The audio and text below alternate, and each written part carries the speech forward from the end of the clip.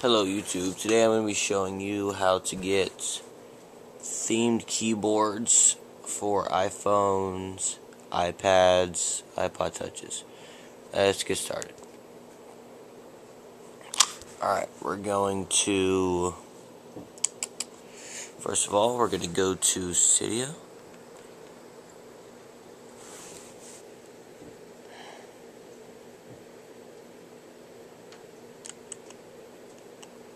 And then when you get to the Cydia homepage, you're not going to go search or anything. You're going to scroll down till you see more package sources. You're going to scroll down until you see, it's going to say iAccess. It's kind of blurry, but it's right there. It's going to pop up any second now.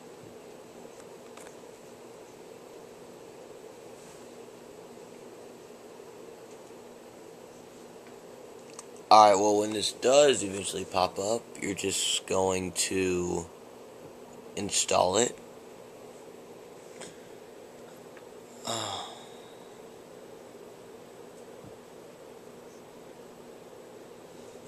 Well, I already have it installed. So, after you have it installed, you're going to, it's going to bring you to this icon here.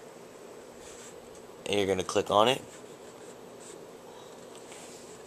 And this thing's going to pop up. And you're going to click OK. Well, when you first do it, it's going to shut you out of the app. It's going to just take you back to right here. You're going to power off. You're going to power off your iPhone, iPod, iPad. And then you're going to turn it back on. And once you turn it back on, it's going to send you another message. It's going to be a little bit longer, this one. You're going to click it again. It's going to bring you back out one more time. Then you're going to open it back up. And then it's going to show you this message. And what you're going to do, don't switch it to English. Leave this one checked on. And turn all, like, most of these are going to be on. Turn them all off. Except for this one here at the bottom. Except for that one. And that one. Okay, after you're done with that, you're going to go back to Cydia.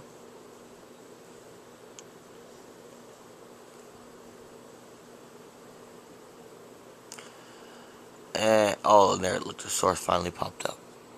Alright, then you're going to go to Manage, Sources.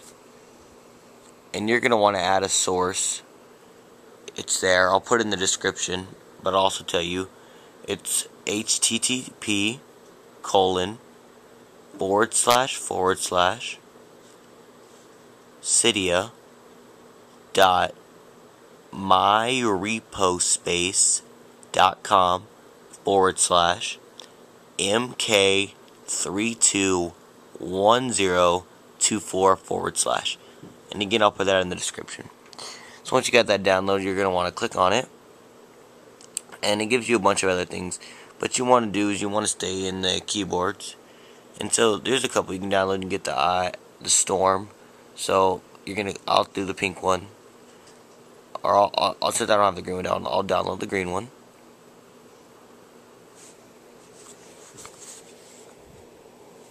Let this download.